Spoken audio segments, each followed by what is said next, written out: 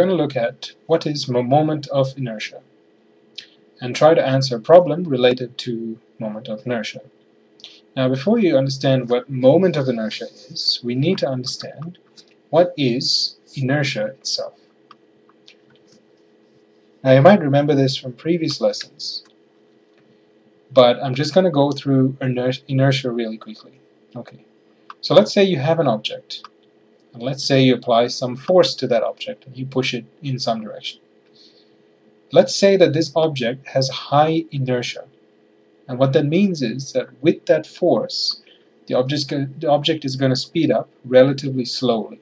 Okay? But if I say I had the object and I apply the same force to it, same exact push, same exact force, but this time the object had a lower inertia. In that case, it's going to speed up a lot quicker. Okay? Now, if we're using fancy terms, what that means is that if I had that object and applied a force, and the object has, let's say, for instance, that the object has a high inertia, it'll have a low acceleration, and a lower, or in other words, a lower change in velocity.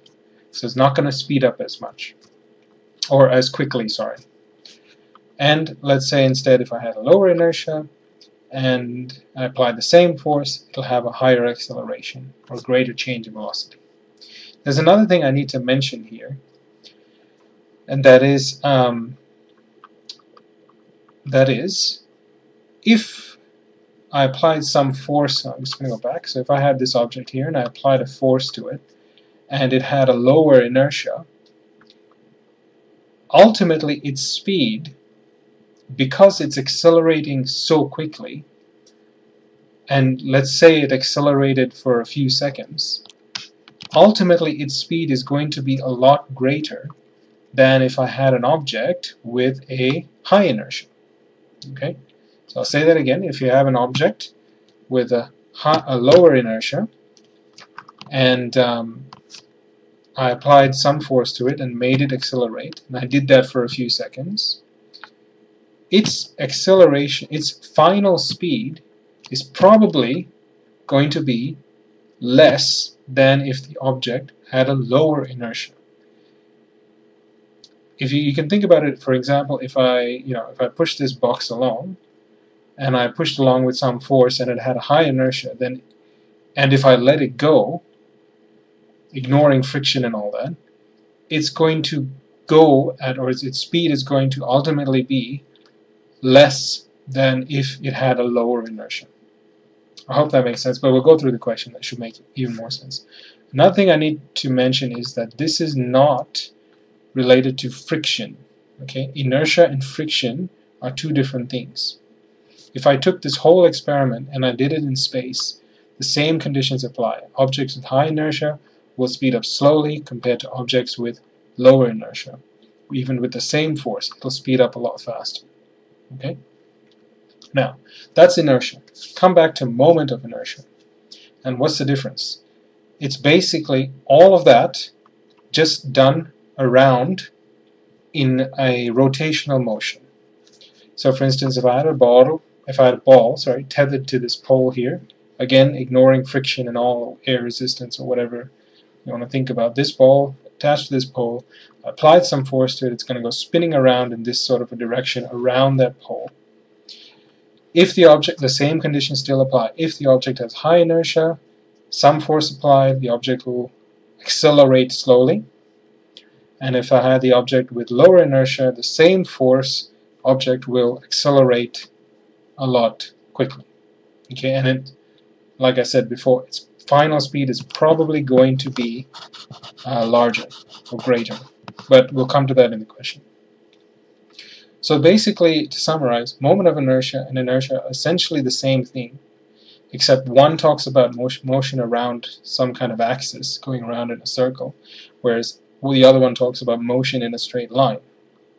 You might see these terms in textbooks: motion around a rotational axis and linear motion. They mean essentially the same thing. So before we come to the question, here's a quick summary. If you have a higher moment of inertia and the same force, you'll have a lower acceleration. Or if you have a lower moment of inertia and the same force, you'll have a higher acceleration. Now, coming to the question, which is basically which one of these statements is true. Go through this for a minute again, and pause the video and see if you can come up with the answer.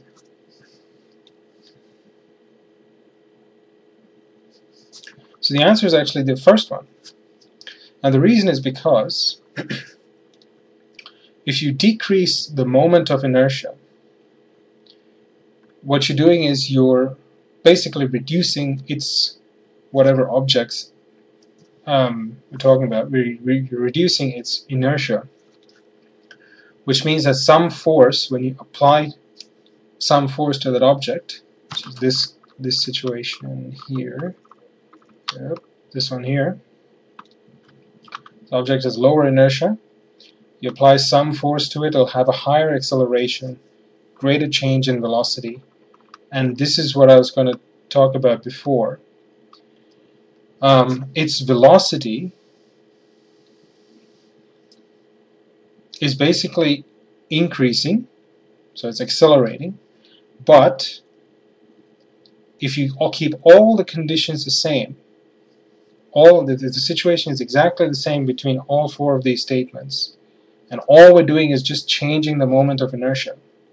That means we apply the same force, we apply it for the same amount of time, we accelerate things for the same amount of time. What will happen is, if you decrease the moment of inertia, the force that you apply to that object is going to make it accelerate a lot quicker, which means it's going to reach a higher velocity, which means it's going to increase its velocity. In this case, because we're talking about moment of inertia and not just inertia, it's going to increase its rotational velocity.